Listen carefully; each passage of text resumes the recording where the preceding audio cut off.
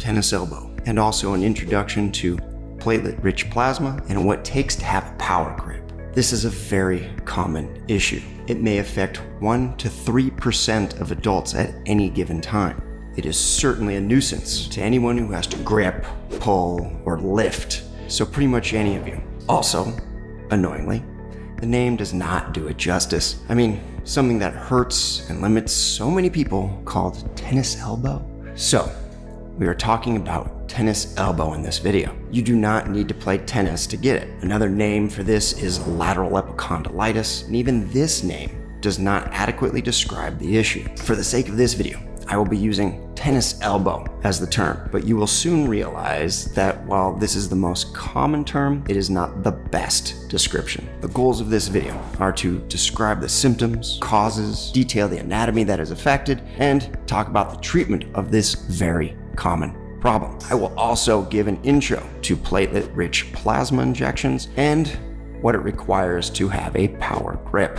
I'm Dr. Lucius Pomerantz, board-certified orthopedic surgeon and specialist in the arm. I'm also a black belt in Brazilian Jiu-Jitsu, and I am trying to keep those of you who are active and want to stay that way informed on how our bodies work and how to keep them moving. I use the context of combat sports as this is an extreme of what we put our bodies through. So, tennis elbow, lateral epicondylitis, what is it? The symptoms are pain at the outside or lateral aspect of the elbow. Often you can push on the exact spot that hurts. Sometimes people describe it as a burning pain. It can radiate down the forearm. It is often noticed when lifting or gripping things, which causes weakness with those activities. Many notice that the pain is very bad at the end of the day and that the elbow is stiff, sore when trying to get the arm straight, especially after a prolonged rest period. A big issue for patients is how long the symptoms last. It can often take 6 to 12 months for symptoms to resolve. So,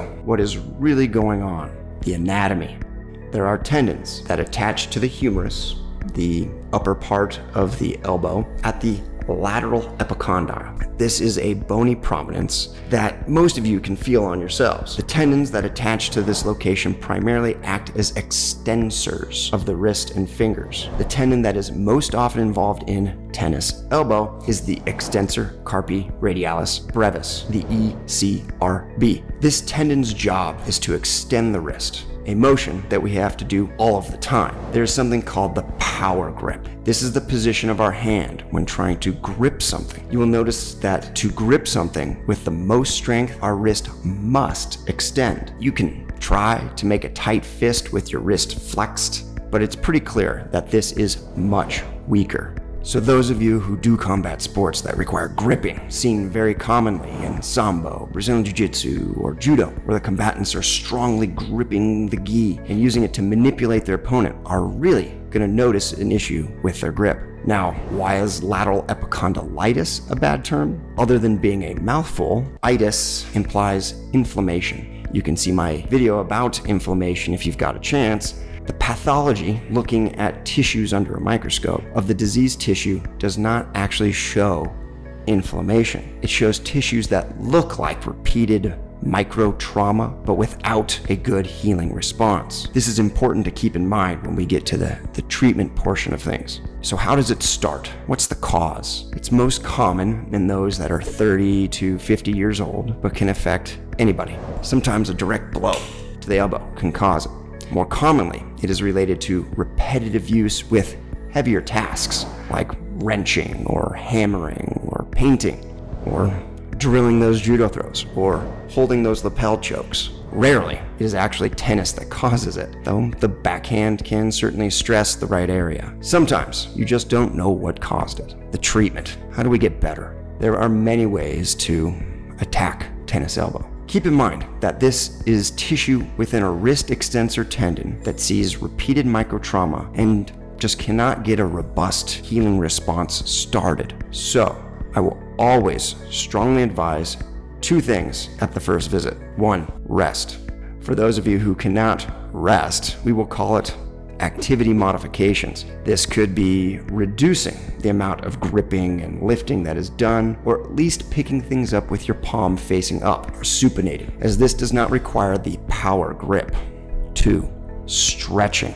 Gentle, frequent stretching 10 times a day for a minute, especially before using the arm, is very helpful. It allows the tendon that is trying to heal to be gently opened up as opposed to violently pulled apart. The best stretch: elbow straight, wrist flexed down. You can even tilt it a little bit out towards the small finger, and you can use the other hand if you need to. But often people feel the stretch right here, and then you can reverse it, going the other way, minute at a time, 10 times a day. There are also braces or straps, either at the upper forearm or at the wrist. These either take tension off of the tendons at the elbow or allow the tendons to rest by not allowing the wrist to move. Other things like anti-inflammatory medication, non-steroidal anti-inflammatory medications can help reduce pain. Other things like CBD are being studied, but the jury is still out on the true effectiveness as of right now. Things like physical therapy or massage or similar type of exercises may provide some good benefit and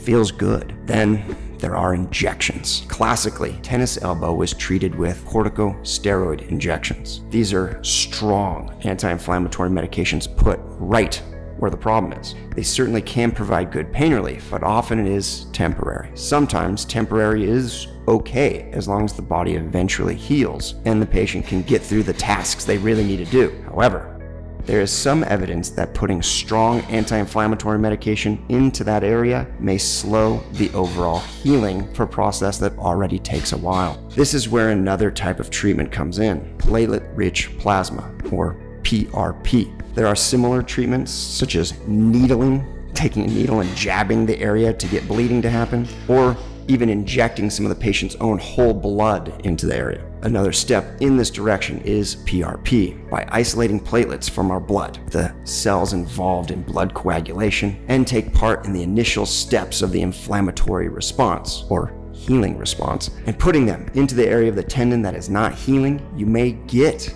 healing to accelerate. It makes intuitive sense. There is growing evidence that for tennis elbow, PRP is helpful. On a side note, since it is supposed to create an inflammatory response, there can actually be increased pain for several days or even a week after a PRP injection. The last option is surgery. It usually is not even considered until symptoms have been going on for 6 to 12 months and you've tried everything else. There are many described surgeries for tennis elbow, and the surgeries do get good outcomes. Most of the surgeries involve cutting away the diseased tissue. This can be done through an open incision, through a scope, arthroscopically, or through a little nick in the skin and using ultrasound. Some surgeons like to then repair tissues afterwards, but this is not always necessary. Depending on the type of surgery, recovery times vary. So, there you go, tennis elbow, lateral epicondylitis, painful diseased tendon on the outside of our elbow that is involved in extending the wrist. I guess it is easier just to call it tennis elbow.